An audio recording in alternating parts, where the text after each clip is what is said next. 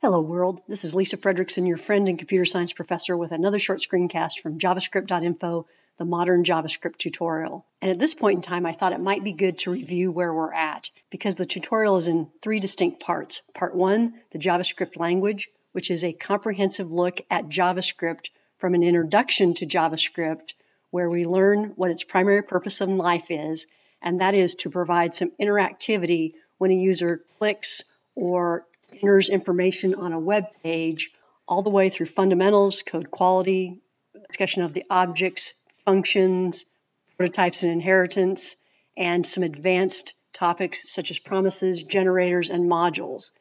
Then it gets into part two where we apply all those concepts to a web page. So the question for these authors is, at what point in time do we introduce the web page, HTML and CSS? In my opinion, because JavaScript's primary purpose is to interact with a web page, the time to introduce how it interacts with HTML and CSS is early on, because that's the satisfying thing, having JavaScript actually do something on the web page versus simply writing statements in a code editor that are then examined. So I've taken you from part one, halfway through JavaScript fundamentals in section 2, and popped you down into part 2, and now we are through sections 1.1 through 1.4. So we understand how the browser reads that HTML and creates the DOM tree. We understand how to move up and down in the DOM, that each element is actually a set of nodes.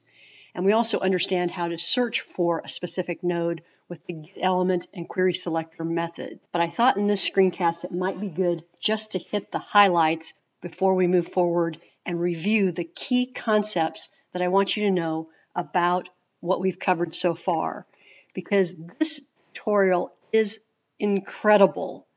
However, it is also comprehensive. And the problem with it being comprehensive is you don't need to know absolutely everything about the particular subject that's being discussed at the time it's being discussed. It's just a way of organizing the information. I think we saw that specifically when we were searching using the getElement and the querySelector methods. The author introduced some methods that I didn't even discuss and also some concepts that I did not discuss. It's not that those methods and concepts are not important. They are. However, they're sometimes not necessary in the beginning to comprehensively cover a subject. Let's go back to the beginning and just review key concepts that you need to know. First of all, we need to know why JavaScript was invented in the first place, and that is to provide interactivity on a web page, to add up the items in a shopping cart, or to validate data in a form, or to provide interaction on a web page beyond a mere hyperlink. If you want to find some excellent examples of what JavaScript can do, type in javascript30.com into your browser and look through the 30 code examples with Wes Boss of things that JavaScript can do. It is free, it is fun, it is exciting. You will learn a lot about JavaScript. Provides tremendous examples of what JavaScript can do. We moved into code editors. A code editor is a place where you write your code. I have chosen Visual Studio Code for this series of YouTubes. I chose Notepad++ for my earlier series simply because it's very basic. It has excellent color coding, and there's not a lot of other features that get in the way. Visual Studio Code has far greater IntelliSense. It intelligently senses where you're at and gives you some good suggestions. But again, when you're learning this in the first place, sometimes those suggestions can get in the way. What you don't need to write JavaScript, however, is an IDE, an integrated development environment, such as Visual Studio 2017 or Visual Studio 2019, because you don't need the compiler and server features of an IDE to learn JavaScript. And why? Because JavaScript is executed directly in the JavaScript engine, which is a component of every modern browser. So if you have a code editor, no matter what it is, and you have Chrome or Firefox, you've got what you need to both write JavaScript and run JavaScript. The next lesson was on the developer console, which we find in all modern browsers. I'm in Chrome here by right-clicking an empty spot on a web page and choosing Inspect. It has several different tabs. The two tabs that we are working on in this series are the Elements tab, which display the HTML elements in a hierarchy of parent, child, elements and show you the attributes of those elements, the declarations that created those styles, and the box model that shows you the content padding, border, and margin on the selected element. You can even go into these styles or this HTML and modify it. Everything in the console is interactive and temporary. As soon as you refresh your page, you will go back to the original HTML, CSS, and JavaScript. On the console tab is where we work with our JavaScript. It displays JavaScript errors, which is fantastic. When I first started learning about JavaScript, we had no such tool to show us our JavaScript errors, so we were picking through line by line, trying to figure out where we had capitalized a variable name in an inconsistent way, and it was a very tedious process to debug our JavaScript. The console now is my best friend because it shows me my JavaScript errors, and it also allows me to test out different statements so that I can examine the objects or variables in a web page. At that point, we moved into the specifics of JavaScript, and we built our first little JavaScript script inside of a web page, Hello World. At that point in time, you probably said to yourself, wow, I need to have great HTML and CSS skills in order to learn JavaScript, because after all, that's what JavaScript does. It manipulates the HTML content and CSS. And if you said that to yourself, you are correct. The key things that you need to learn about HTML are elements. You need to know what an element is, both a paired element and an empty element such as the meta tag, as well as attributes. Attributes are always in the opening tag of a paired tag, and they further describe the tag. For example, this href attribute tells us the name of the file we're linking to, and this rel relationship attribute tells us that the relationship of this file is a style sheet. So those two keywords, element and attribute, must be part of your system because those are the two key HTML terms that we're going to use throughout HTML and also reference in JavaScript. In CSS, we have three keywords. We have selector, and that's the part before the curly brace that selects what we're going to style. We have property, and the only two properties we see in this style sheet are background color of the item and the text color, and then declaration.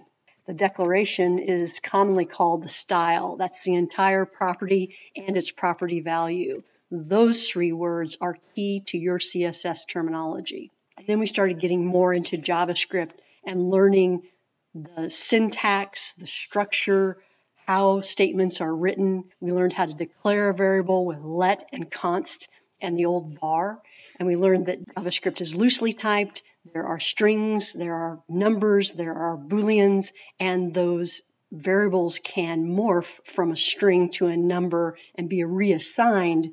And that's something that's different than most modern programming languages that have strict typing, where we have to declare a variable as an int, an integer, or a char, a string. We also learned that behind the scenes, sometimes our data is actually converted. For example, if we try to multiply a string 2 by a number 3, that string 2 will be converted into a number, and the result will be 6. So the language is trying to help us make sense of our statements. The problem with that is sometimes a operator such as the plus sign can be used in a different way with strings and with numbers. And we learned about that as well. Attempting to bring out the key things that you need to know in order to move forward, because it is my firm belief that if you have the fundamentals down solid, you can teach yourself many of the intermediate and advanced topics. And I also want to touch upon some JavaScript keywords. We've talked about object, which is a storage container for properties and methods. And while you can create custom objects in JavaScript, just like in any other language, because we're working with a web page, we have these very robust, rich built-in objects. We have the window object and the document object to work with. So we learn to work on those pre-built objects far earlier, typically in JavaScript land, than we learn how to work with our own custom objects. The document is the web page itself, and once we start manipulating the document, then we start getting some tangible projects going. So I always am trying to drive the bus to manipulating the document because I believe that's where the satisfaction comes in. We also learn these words property and method. A property is simply one characteristic of an object, such as the background color of the body or text value of a paragraph. And we also learn the keyword method. A method is something an object can do, and it's also called a function. We're going to be touching upon methods and functions much more deeply as we go on, but realize that those two words are really used interchangeably.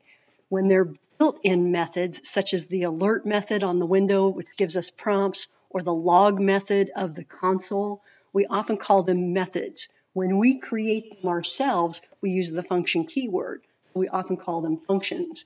But method and function are used pretty much interchangeably in this tutorial. Those are the key things I want you to be solid on before we move forward.